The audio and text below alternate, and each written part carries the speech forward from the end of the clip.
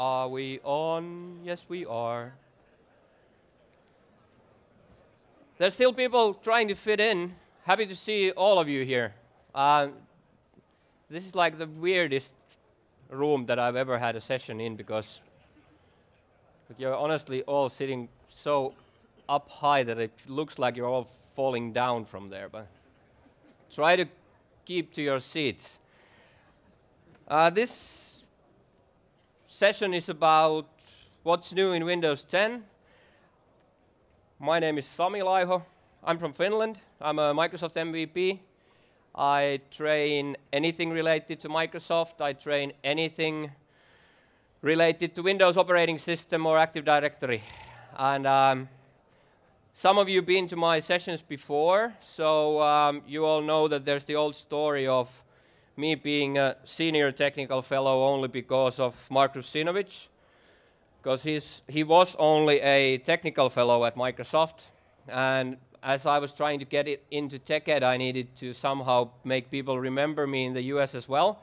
So I decided to just aim high and change my title to Senior Technical Fellow. So now everyone in the US is asking who's the young guy who's already a Senior Technical Fellow, as Mark Russinovich is only a Technical Fellow. I honestly had no idea if Mark Russinovich even knows who I am. I'm super happy to see the other Mark here sitting in the front row. But we've got a few common interests with Mark Minasi, so I know he knows me, but the other Mark I wasn't so sure about. So as last year was my second year in TechEd, so I'm a newbie there anyway. You have to know that the most satisfying email I've ever received in my whole life is something that I have to show you in a second. It's going to tell you the whole story about Mark Russinovich. I can't start a session without always talking about my dear language back home. Someone yesterday asked me when I talked on the phone that it actually might have been Mark who asked me that what happened to you guys that you actually just ended up in the middle of Scandinavia with the only language that has nothing in common with the rest of them. I'm still kind of sure it has to be something to do with aliens or something, because the beam is so exactly on Finland. But people started asking me about this because I started giving out these T-shirts to Microsoft executives in the US that had the Finnish word for administrator on the T-shirt. And that's why they started asking me questions all the time. So now wherever I go, I'm trying to tell everyone that it's not that hard. So for example, if you think about English as a language, if you would say, I wonder if I should run around aimlessly, that would require you to use 1, 2, 3, 4, 5, 6, 7, 8 words. As in Finnish, we only need 1. It's so much simpler than any other language in the world. It doesn't really require those huge amounts of words. Just use 1. That's juoksenteli sinkohan, which is just a really common way, really common word in Finland. Anyway, about the email which I was talking about. So what did Mark do to me?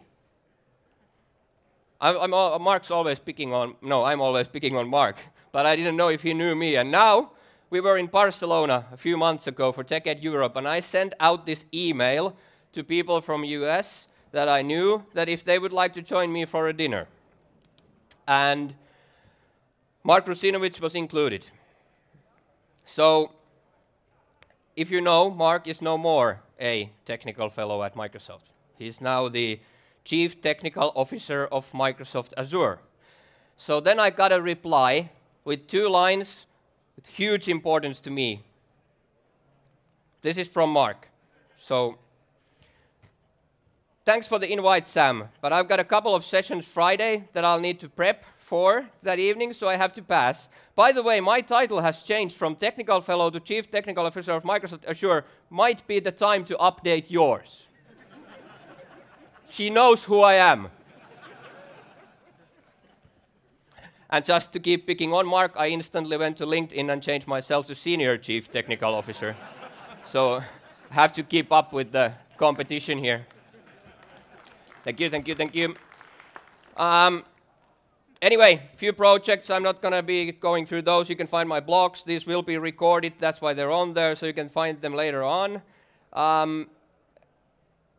Nothing's for sure. So what we're going to go through is I've been asked to deliver a 60-minute session that would somehow try to fit in everything that's new in Windows 10, which is totally impossible, so we decided to divide it into two. There's one with everything else, and then there's one with security, okay? So there's two sessions.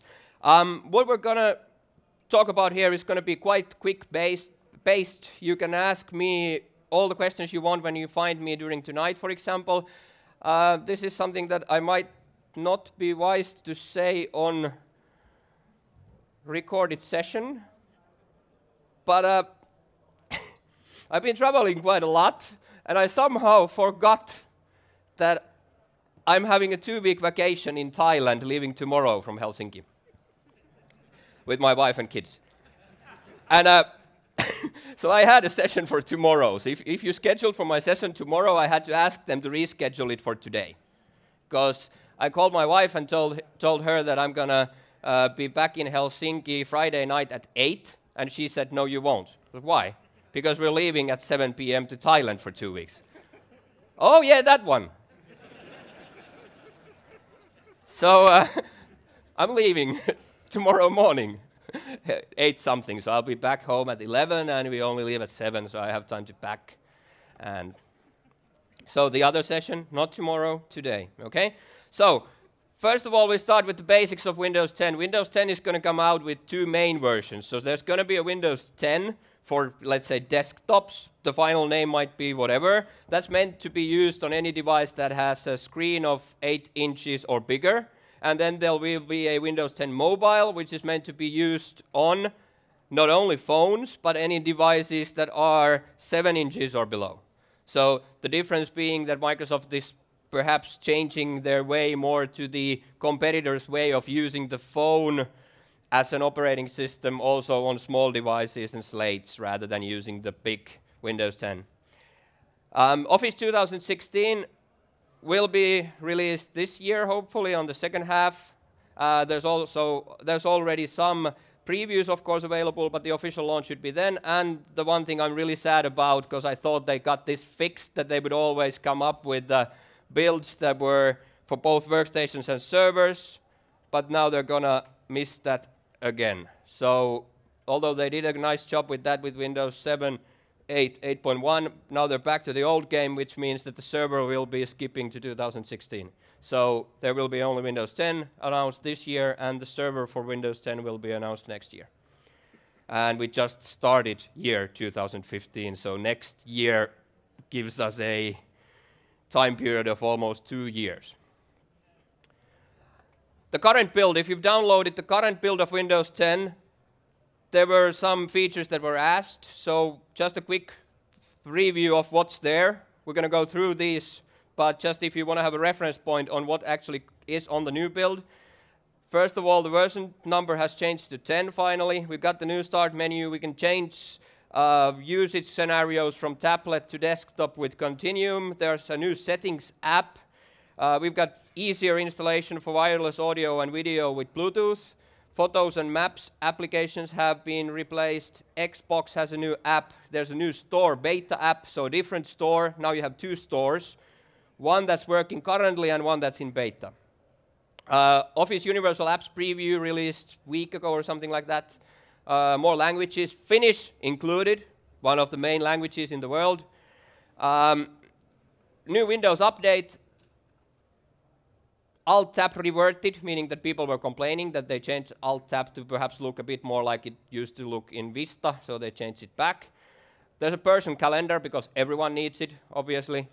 File Explorer can change default folders, and we have a full screen button. Most of these are based on the feedback from what Microsoft now calls the Windows Insiders Group.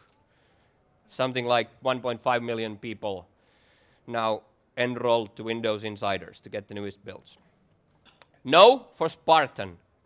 If you didn't know the story behind, Microsoft loves this Halo world. So if you think about Halo, the names that are the features are 2 new features that they have on the names come from Halo both. So Spartan is from Halo and Cortana is from Halo. So both are from there. But that's not on the new build, and OneDrive didn't get fixed. If someone doesn't know, they totally broke OneDrive with the last build, and they didn't fix it yet. I could talk about that for a long time because honestly, there are some good things behind the decision of not using it like it used to work in Windows 8.1. But we get back to that a bit later on. So, bold move from Windows. Now they're going to change finally the version number from Windows. It's not 6.4 anymore. Now it's 10.0 in the latest build. There's two things if you look at WinVer, which is Windows version. So there's two things that should be of interest. One is the version number, so it's now 10.0. A bold move, well, not that bold because actually the operating system is full of shims anyway. So anyone who asks for a version number, which is something that's not like built into Windows, it'll anyway reply with the version number of Windows 7 actually. So it's not that bold, but they have to if they're gonna use this as the final Windows version that will just get updated and never change the version, then they're just gonna have to do this. People are getting upset that they don't have the guts to update the numbers. And expiry date is only 2nd of October, so there's a lot of time to work with that.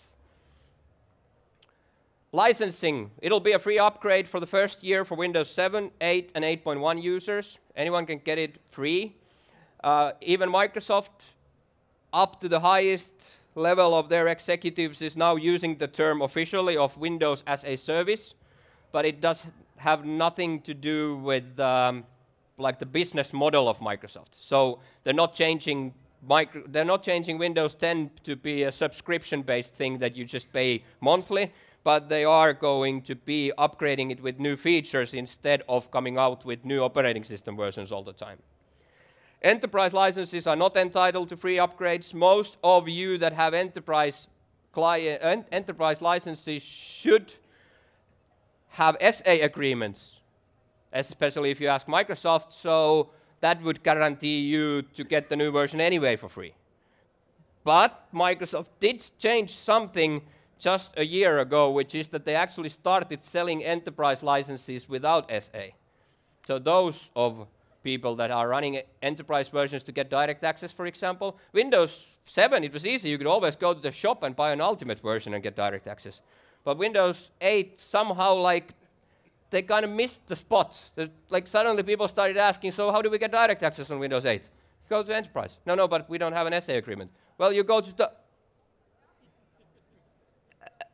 Yeah, and then it took them a year, and then they came up with the new model of ordering Windows Enterprise separately without an SA. So those will not be entitled for a free upgrade. What about Windows RT? Don't you just love the Microsoft executives changing their mind totally from year to year?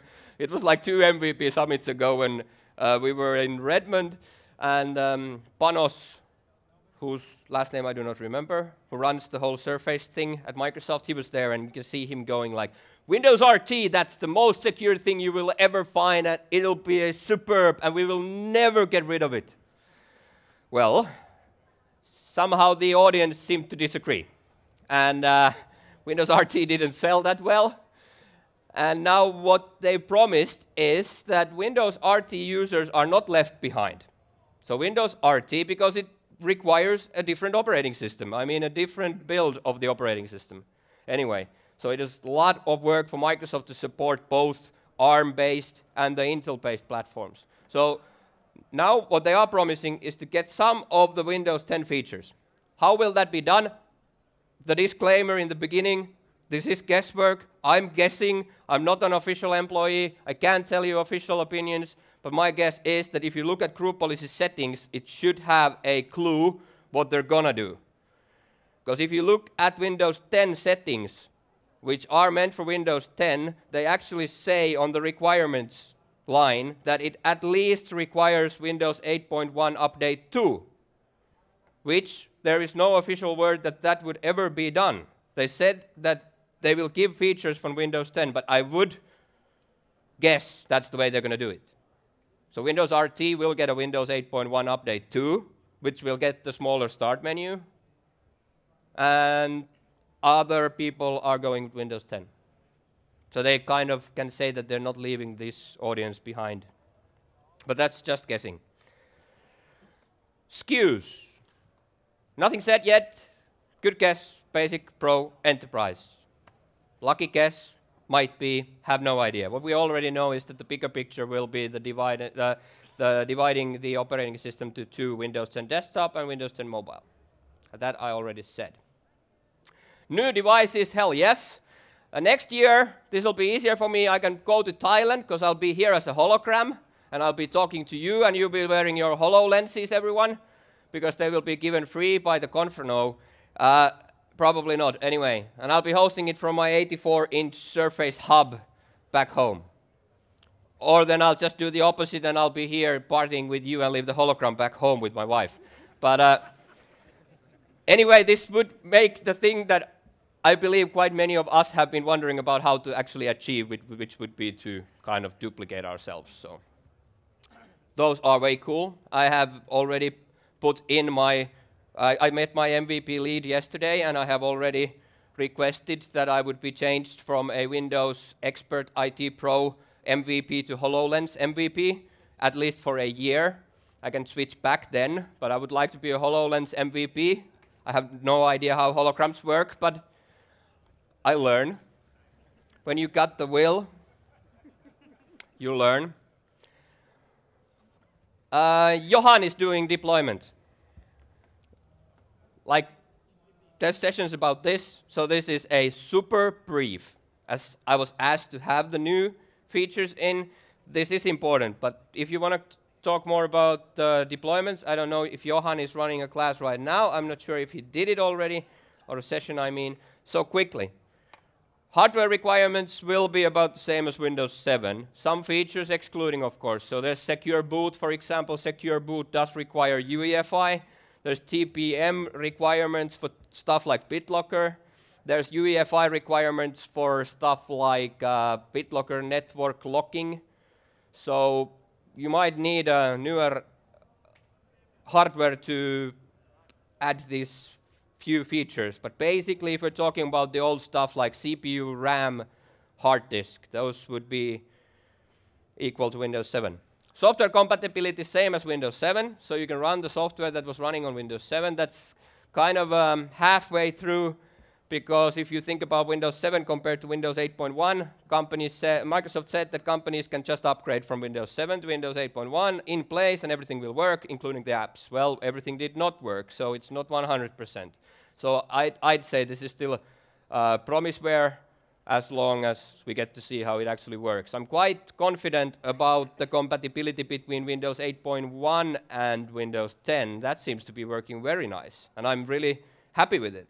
But if we're talking about changing from Windows 7 up to 10, I want to see it before I believe it. A lot of the stuff that's in the application compatibility toolkit to gather information from your network is actually now implemented in the operating system as its operating system itself. So there's WMI classes to gather information and inventory data of software versions, installation dates, stuff like that. So hopefully we could do the same thing that we had to install ACT4. I've only played around with a few of those, so I honestly haven't gotten that much information, and I still need some inventory to put my own opinion about something. If I get information on what kind of software we have, I do need something to input it in, so I can say that this has been tested for x86 and x64, checkbox stuff. Minor tweaks to bare metal deployment should work almost like it did before. There's some tweaks on the Windows PE, for example. You can do like branch caching for Windows PE thingies, so you can get a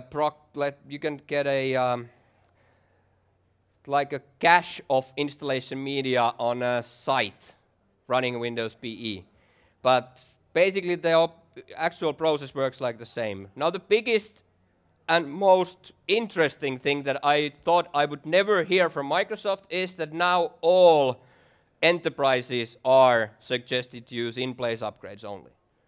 So all Windows 7, all Windows 8.1 in-place upgrade. Started from SCCM, for example, as a software installation and just in-place upgrade everything. And that's the suggested one. If you think about ever before, they said that it might be possible, but you will always end up with a better performing operating system if you do a clean wipe, reload thingy. So that's really weird. New builds are available through Windows Update, so we get new features and companies can choose different levels of speed, how fast they want to take this into their environments, so they can be fast and get all the features now, but be willing to have perhaps a little bit more training to do all the time and perhaps a little bit more bugs maybe. And of course they can also go with the slower one so that people will test them out first and then they will just take them on the enterprise network later. So Microsoft is of course heavily relying on home user testing in this scenario, meaning that now it would mean that the home users test the features, then the fast enterprises can take them. When they've been testing it for half a year, for example, then the next step is for the slower ones to take them. And of course, you can deny totally.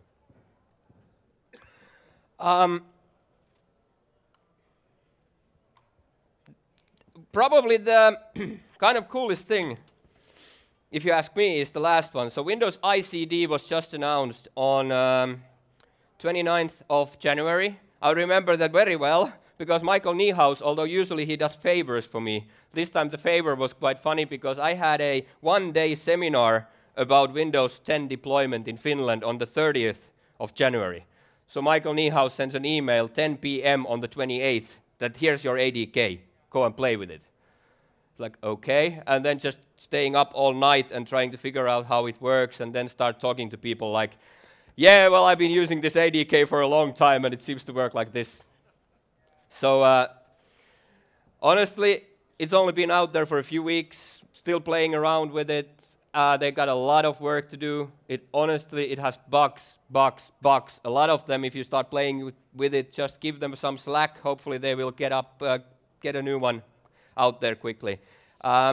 It has a tool called Windows ICD, which can be used to transform a Windows port from a shop to an enterprise Windows. So instead of reinstalling the Windows, you will have a script or an XML file that will change the computer to be enterprise compliant, which would mean change the SKU to enterprise, remove crapware, a lot of it usually, and install software, install certificates, install MDM agent, so whatever to take it into the company's control. Sounds cool. I've done that like 10 years ago for Windows XP. In my own company, we needed to be able to just take an XP from any shop and transform it to a company. So, but that was done with our own scripts totally, so a huge work behind it. So I'm happy that they're doing something like this. So if you look at, if you read like Johan's Twitter, you can see he's playing around with it a lot more, and he's got stuff there that like it works like a charm to change the enterprise SKU on there, few time zone thingies, but like 80% of the stuff doesn't seem to work. And like someone said, it probably has the most horrifying user interface ever, which is amazing if you think about what WSIM looks like, Windows System Image Manager. That's like the ugliest thing you've ever seen, and this way beats it. It's horrifying. That's just a screenshot of it, but there's like no clue how it works. And there's a help file, but that's it for now, so there's no other documentation but the CHM file. So you can add email accounts, you can add certificates, you can do even other than Office 365 or Exchange. So there's a lot of stuff you can configure with it. Normal bare metal like before. If you want to go home and try this out, you do it like before. Install, upgrade, install additional software you need, language packs, whatever you want to have on your image, sysprep, capture, deploy.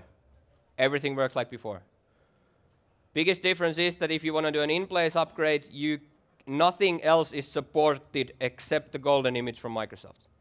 that kind of makes sense if you think about it, that there's you've got an operating system which has like 4 to 5 different software installed, and Microsoft promises that they will change the Windows behind the scenes without breaking your software. If you would take an image that would have Office 2013 in it, and you try to put that on a computer that already has Windows 7 with Office 2007 on it. So to put those together without breaking software would be impossible in this case. So they only support the golden image that they give you. That's the only thing that can be used with in-place upgrades. There's a lot of sessions about management in NIC as well, so that's not the thing I'm going to go for that much, but what we're going to aim for with Windows, I can't say what we are going to aim for. What Microsoft's going to aim for with Windows 10 is a lot more management capabilities with MDM. You still have the same basic options. You can have the really lightly managed computers with only Exchange policies, for example, Exchange ActiveSync policies. So just like lock your computer, get a PIN code, get a password, stuff like that, but nothing else. A really light one. Or you can have the really highly controlled enterprise way like you did before. So you would be using System Center and Active Directory group policies to be really tight how you want to manage it. But what's between these two is the biggest growth with Windows 10. So that's the room for MDM. So anything between this. You can do MDM. MDM was mainly used, with Windows 8.1, Microsoft meant MDM mainly to be used for bring your own device scenarios, mobile devices like phones. But now they're aiming MDM to be able to control also enterprise computers, not only mobile devices. So that's a totally different perspective. PowerShell 5. Sorry. If you can hear my voice breaking apart a bit, that's because I've actually been having a horrible fever for the last few days. So if I start talking weird stuff, that's just the temperature rising now. I'm training a lot of speakers as well in Finland. First thing I tell them every time is that if you go in front of an audience, you have to teach what you love and you have to love what you teach, or at least you have to be able to fool yourself into thinking that you love what you teach. And I made this horrible mistake in Tech Mentor. Luckily, Mark was running from another conference, barely making it to his session, so he didn't see my session before his, because I made a huge mistake there. I had my PowerShell prompt on screen, but it didn't say PS something, it said LH something. And I got almost through the whole session before someone asked me, how come your PowerShell prompt says LH? It should say PS. I do a lot of stuff wrong in front of audiences, but I usually do it by intention, because I usually teach troubleshooting. So I look like I'm messing something up, but it's intentional. You will know when I start doing demo effects, because that's when my ears go red. I can't do anything about it. I can't do anything about it. They just turn red and 2 front rows will start sweating. So it's the thing was that at that point, 4 rows were sweating because of my ears going so red, because I honestly did the biggest mistake, which was to show a demo on my production machine and not with my demo account, but with my own. And I used to call PowerShell not PowerShell, but lower hell. So I always had LH at my PowerShell, because it was lower hell for me. It's like, I will never go there. But that was, that's like 7 years ago. That was the time when all the Exchange guys got cool tools and I didn't get any with, as I was an OS guy. Now, I get a lot. If you get PowerShell 5, install the basic infrastructure services on the new server, technical preview. So let's say DNS, DHCP, for example. Active Directory Domain Services, Certificate Services. So basic infrastructure services, and you're up to, depending on how you count, from 3,500 up to 6,000 different commands. Command line itself has about 600, which has stayed about the same. So there's a lot to do with it. I still have to do take some time for myself before sessions. So like here, I came here luckily early. I fixed everything up, and then I went to the toilet. Take time for myself. No, I actually went there and started talking to myself that PowerShell is actually really good, and I like it, and I love it. And I'm quite good at convincing myself now, because I actually seem to be liking it. It took me a few years to make it happen, but now I really do like it, because there's so much stuff that I can't do without it. It used to be that I can choose. I think it was Mark who did the PowerShell IP config thingy that I saw in US. So that's like a good thing. If I think about it, someone calls me and I start panicking. So if my wife calls me and I start panicking, I have to reply something. Instead of replying, go to CMD, type ipconfig and tell me what you see. But instead I would say, start PowerShell, type getnet IP address and tell me what you see. That you feel the thing? Takes a while. Something is like built into your spine. You've done that for years and years and years, but now it is time to learn that new stuff. So PowerShell 5, I'm not the guy to talk about PowerShell. I've got a slide for you here. You can go to the TechNet slide, see what there is. They are here. I'm not going to spend that much time, but I'm quite sure it's better than ever before. That's the best I can do. Okay? Now for the new features, not so quickie. Those were quickies. Now we have half of the session left for the not so quick things. So more of the Windows 10 new features stuff. New start menu. They're changing it on every build. So the current build now changes things again. So you cannot freely change start menu size anymore like you did with the previous build. Now you're stuck with two different sizes. So if you take a Windows 10 box from here, by default your Windows start menu looks like this. There's no way of resizing it like you did before. You only get the button of making it full screen. It's not like changing from start menu to start screen, as you still have this left column here, but it's more close to that setting. So it's either full screen or not. Nothing in between. People seem to be doing quite a lot of stuff with it, so putting it in the down below area only, looking like a band with different kinds of software, and it started to look a bit more like a competitor's product. So that's the thing. Well, I agree with Microsoft. If you give people the ability to change the form of the menu, that makes centralized management a horrifying thing to do. As long as you have only content that you manage, rather than managing like what size it would be and what if you turn the device up and down and stuff like that. So it does add a lot of management on it. So let's play with this, but this is one of the biggest things. They're looking for feedback now. Half of the people seem to like it like this, half of the people want it to be resizable again. How do we control this? So the main thing for many of you probably is anyway centralized management, as we are at the infrastructure conference. So if you want to manage it with group policies, it works basically the same as it did before, only difference being that the export start layout command-led now has options for start menu and options for start screen. And you have different policies that you apply those XMLs with. Will this only be an enterprise feature like it was with Windows 8.1? Nothing to disclose on that. I'm afraid it will, but hope not.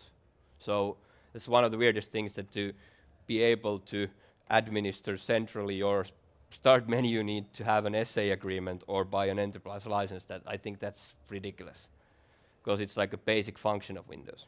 But that might be still the case. Continuum is now included, so we can change from a normal mode to a tablet mode. So you have a Windows 10 running so that it's meant to be used with a keyboard and mouse, and then you have another way of using it with mainly touch.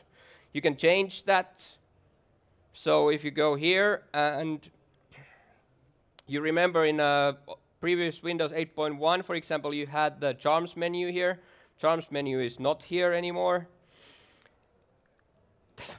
Someone's I heard that. I agree. So if you click on the notification center, it actually looks quite a lot like Windows Phone. So there's things that you can actually add here. There's a lot more, and these can be customized. And there's also tablet mode, which can be changed. Tablet mode in this case doesn't really do that much, except changing, of course, the layout of the start screen. And now I can't put it back to small. So there's no minimizing it anywhere. But that, of course, the continuum term means that it should change automatically if you take your Surface Pro keyboard out. Notification center gives you a lot of notifications for home users, like here you can see some of my own social networks telling me about birthdays. You can react to these by clicking them and going to the social media features. Now it's used for Windows feedback as well, Windows OneDrive. You will get notifications like you did before, and now Microsoft, like always, promises to you that you can actually control what you see and what you don't. It was kind of close in Windows 8.1 already, that you actually could choose what to see and what not, but now they promise it again. You can make it go away, hide notifications for 1 hour, 3 hours, 8 hours. You can have quiet times, say, like on phones and even on Windows 8.1. You can have quiet hours, so don't disturb me while I'm sleeping thingy. That's basically it for the notification center. Cortana. I'm afraid I'm not available to help you in your region. That's like the weirdest thing ever, is that Cortana doesn't speak Finnish at all. I don't understand that. But you can use Cortana. Well, you can change your country settings pointing to US. So just cheat and try to use it. But honestly, here in Europe, the chick doesn't seem to be that wise. So. And she's a little buggy, so you're not missing anything. Yeah, she's a little buggy, especially if you want to see the bugginess. Try the feature. There's a setting for Cortana that you can wake her up by saying, "Hey Cortana." If you use that's cool. I've got an Xbox back home. That's awesome. But like my 6-year-old knows how to talk to Xbox. I really don't, but she's fluent with Xbox. And she talks to Xbox, and Xbox does whatever she wants. But now, with Cortana, because Xbox, you can go to my living room and say, Xbox, turn on. So, like, take a while. Think what you were going to say. But with Cortana, it's like a speed race. Hey, Cortana, turn on now!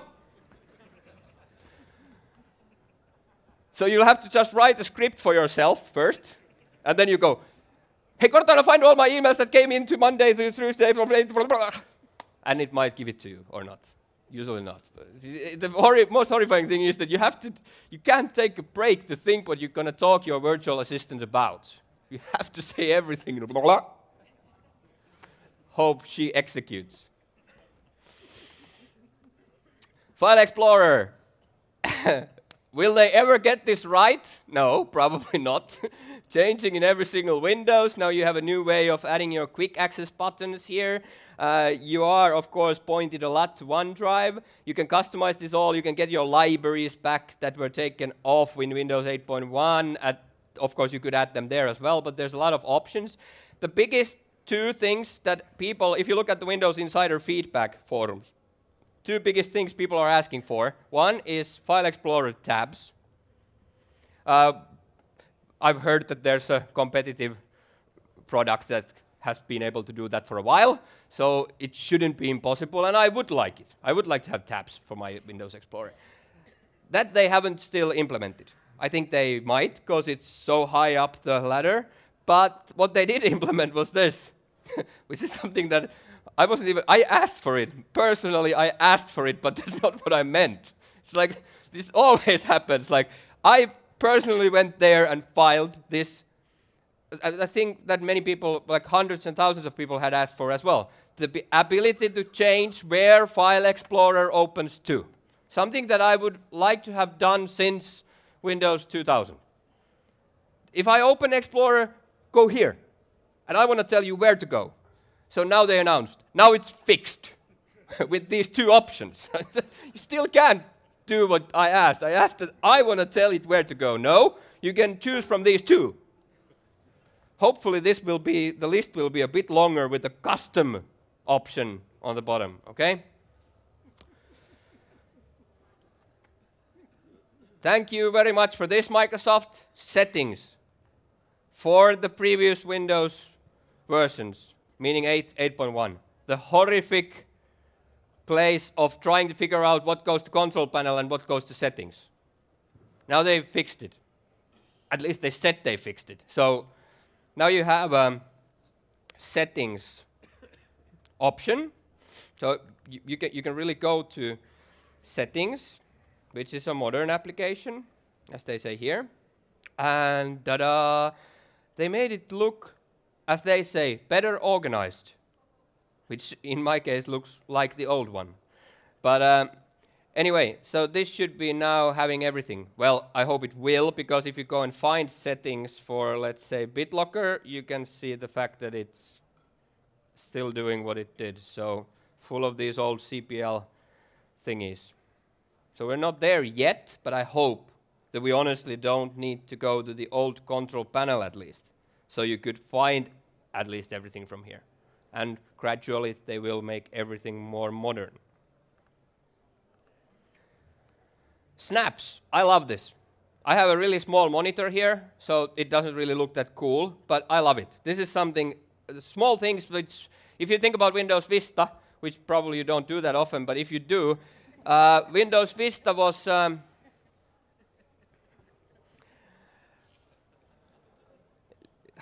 it's not that common that I have Mark here. I can still remember you having a keynote about Vista, because when Vista, the name came out, we were at Buena Vista. The place was called Buena Vista.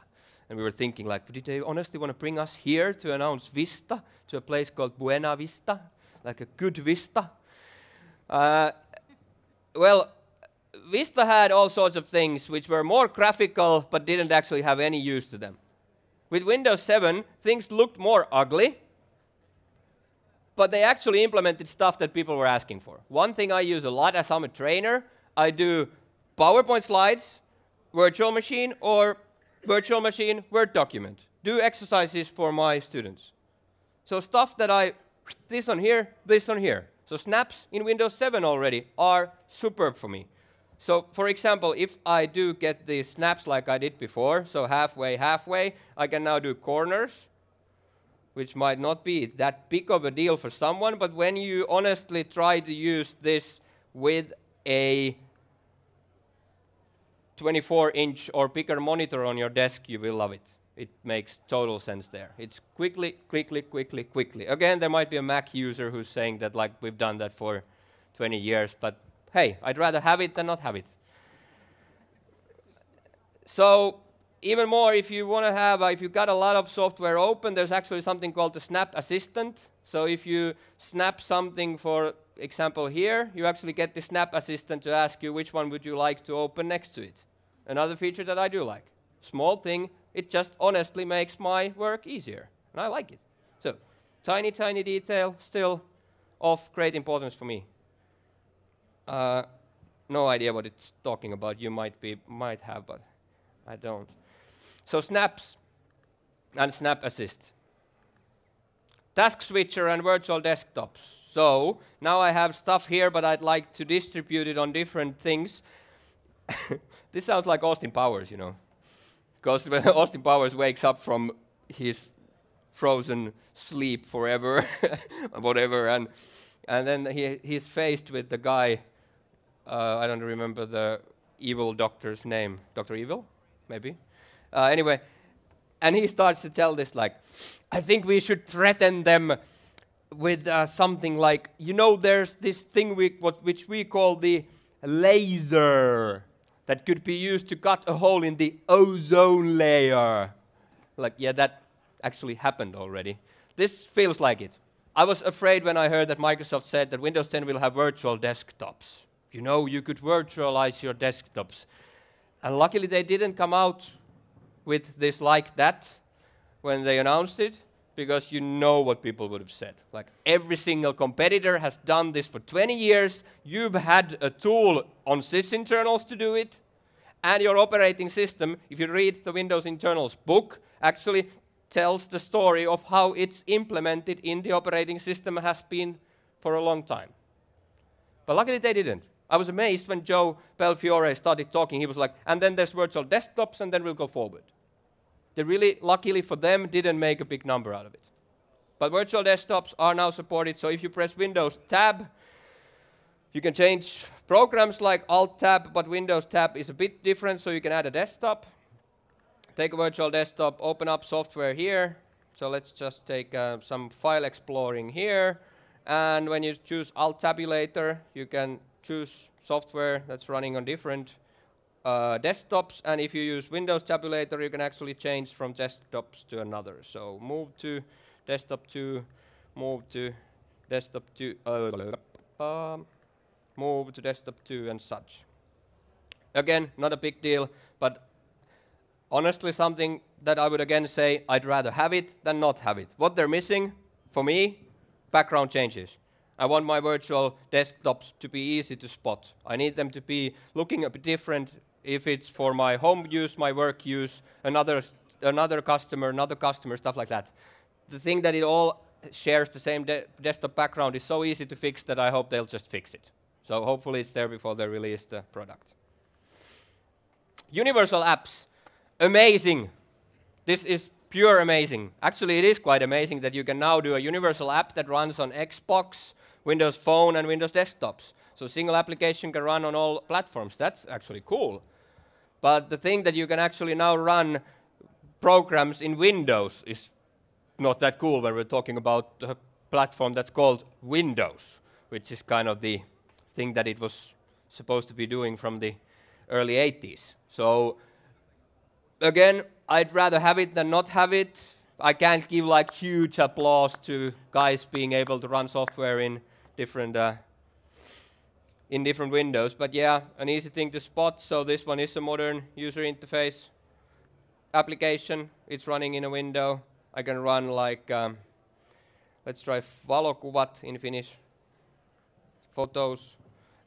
They've done a few changes. First of all, they're running in Windows.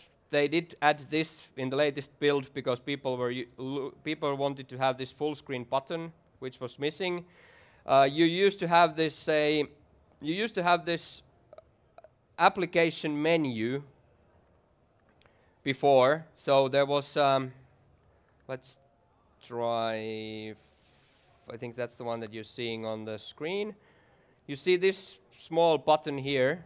That's now replacing what you used to do with either right-clicking or swiping from below the surface or using the settings charms bar. Okay, so that's the same thing now with application commands.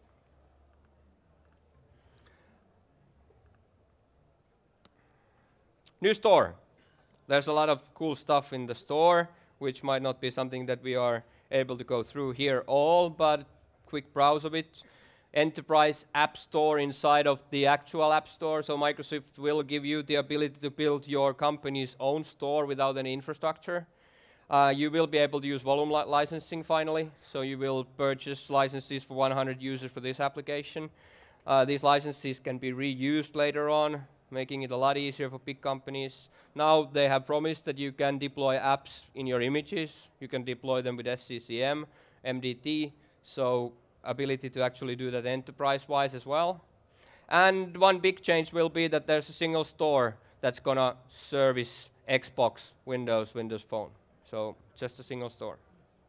Should make the developers more happy with universal apps, of course. There's just an example that I stole from a fellow MVP, so it's not mine in any way. But you can just manage your inventory and you can see the apps here. You can also manage the licenses for apps, see how many of them are used, if you want to see them in your company's own store or not. So should look something like this in the future. Biggest mistake of announcing Windows 10 is not here. But the thing is, the way Joe Belfiore said it. That was horrifying. Honestly, the guy starts to talk about, we believe Windows 10 is something better than ever before. we believe Windows 10 might be what everyone has always been looking for. First, we'd like to serve the enterprise customers, and everyone's like, yeah, you forgot us totally in 8.1, so yeah, nice. So, enterprise people, IT pros around the world, you can now have a transparent command prompt. Blah! I was almost like, well, the feed wasn't, the video stream wasn't working that well either, but almost like, I'm not gonna see this. The bad thing was that why the heck, if they want people to start using PowerShell, why didn't they use PowerShell? Because it's using the exactly same conhost.exe, which they're actually talking about. Why don't they say that PowerShell is now even easier used than ever, and everyone would have been happy? But now they start with like, you know, we were talking about that old PowerShell, but now we thought we'd make a super command prompt. Like, we might call it 4DOS or something. So, you should remember that if you use Process Explorer, this should be something that you know, but if you use Process Explorer and, for example, start these tools here, so let's start cmd.exe, let's start PowerShell.exe, here we go. Both look kind of the same. That is because they are the same, meaning that if you go here and see the actual file, cmd.exe is run inside of a conhost.exe, and PowerShell.exe is run in the same conhost.exe. So that's the thing that's actually changed. So these new settings that you can do with a command prompt, they would have been a lot nicer for IT pros to approach if they would have just marketed it differently, saying that this will make your life easier with PowerShell.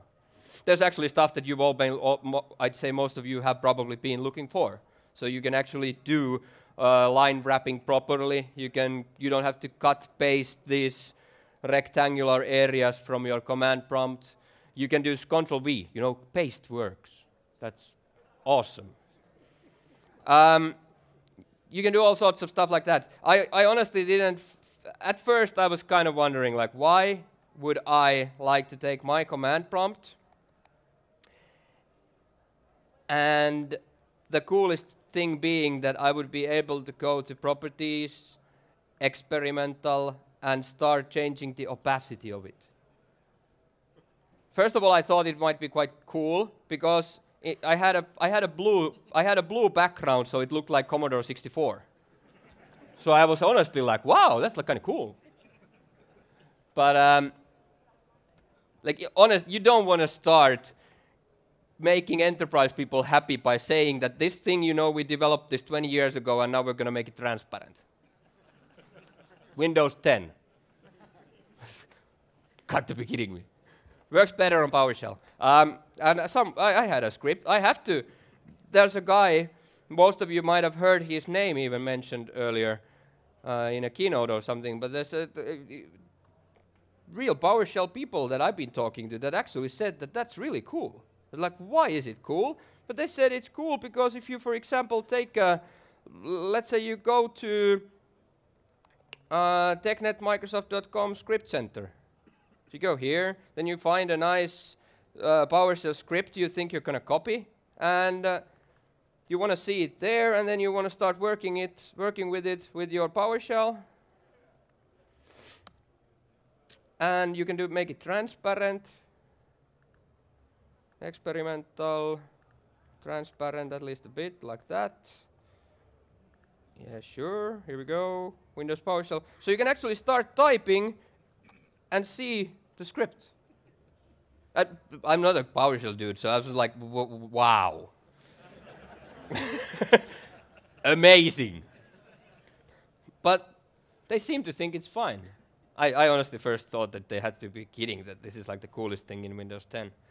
Well, anyway, it's the conhost.exe that gets better. PowerShell is easier to use than ever. Do not promote this as being a better command prompt, okay? Project Spartan. If you want to use Project Spartan, you can only use the motor that it's using, I mean the engine that it's using. So there's you just go to your IE on Windows 10, type about :flags, and you can change and enable the experimental web platform features to get the Spartan engine from there. But basically the Spartan browser itself will be a future release with Windows. So it's not on the current builds and probably not even on the next one. I'm so sad that we have to see the modern IE go away. I would have liked to have it. It was such a great product. I'd be happy replacing it with anything, basically. Anything. I hate it. But anyway, it's hopefully going to replace the horrible Windows modern IE modern application. Some people will use IE 11 because Spartan is supposed to be the lightest ever. It will be missing engines, so that means that you will actually have quite a lot less of compatibility for old things. So that's why you will have to probably use both the IE 11 next to it and the new Spartan. But that's a good call from Microsoft, if you ask me. Good call. All customers are complaining. IE is slow, and at the same time complaining that compatibility is lousy. You can't actually serve both. If you want to make a fast and fluid, nice browser, you have to get rid of the old stuff. IE is supporting so much old engines and engine versions, document modes and stuff like that, that they will just have to clean the slate, start from the beginning. And I thank you them for that anyway. Security, yes, there's a lot of security, but as I told you, it needs to be its own session, which means that we will need to have a session about security only. So I'm gonna have another session about that one. I only have a few minutes left, so just to end these things up, what's gonna happen next? If you ask me, I'd say Windows 8.1 will probably be forgotten like 8 and Vista. If you've seen the market share values, the weirdest thing happened in December, because in November, Windows 7 has a 50.7% of the market share. Windows 8.1 was a bit over 8%. Then it was Windows XP with a few tenths less, and then it was OS X with 7 point something. Luckily, Windows 8.1 was the second at least. But what happened in December? Windows XP went up the ladder again. At the end of December, Windows XP was used more than Windows 8.1. So if you have a Windows 7 with over 50% market share, compare it to Windows 8.1, I'd say Windows 8.1 will just... Microsoft will just hope you don't talk about it. Just upgrade it. Windows 7 home users is to upgrade free. Windows 7 is kind of old for a home user anyway now. So it's 6 years old, so why not upgrade if it's free? And only for 1 year. This thing works for home users. It's free now, next year you'll pay. And they'll do it.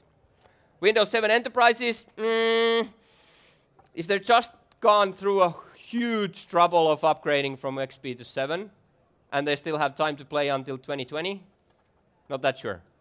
I wouldn't bet my money on it that people would be upgrading to Windows 10 that easily if you are already running Windows 7. What happens at Microsoft? So if you want to be at the fast level of adopting these, you need to become a Windows insider. So how this works from now on is that Microsoft has people internally volunteering to test the new builds. They test them out. When they're tested out enough inside, they will be announced to the Windows insiders through Windows Update for the fast option. And then it's used there for a few weeks, and then it'll go to the slow ones. So that's how we will go from now on till launch. I have no idea when the launch is. They can't miss the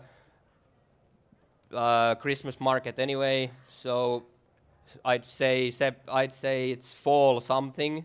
So this year, after summer, might be a good guess. We can end this up because I'm out of time. I just needed to find you some cool instructions. You can go to the internet if you want to find out how to use Windows 10. There's actually good documentation, because there was some guy yesterday telling me that there's no documentation, that if you go to Microsoft's website, the page is empty. There's no documentation if you go to help. So I found this old one, but it still works quite well.